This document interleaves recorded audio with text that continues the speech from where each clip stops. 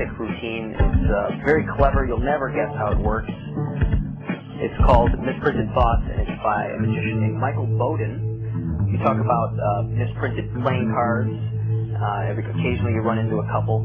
Now, misprinted things like baseball cards are extremely valuable. These are not valuable, but you can still do a great, wonderful effect with cards, even with misprints on them. So, for example, I want you to think of any playing card. You got one, Mr. Cameraman?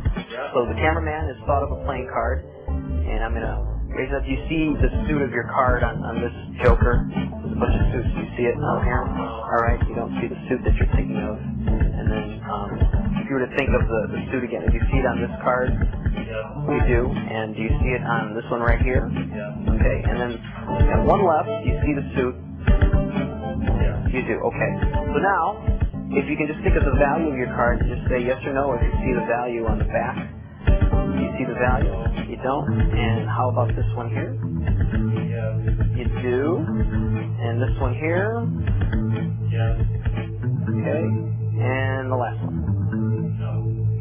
Well, I feel a tingling sensation, and I don't think it's my dander shampoo kicking in. I would say that you were thinking of a card. It would probably be, the suit would be a club, and the value would be a 3. Was it the 3 of clubs? Yeah. Okay, works every time. The method is extremely clever. It's called Misprinted Thoughts, and it's by Michael Bowden. Of course, it's brought to you by Fun Incorporated.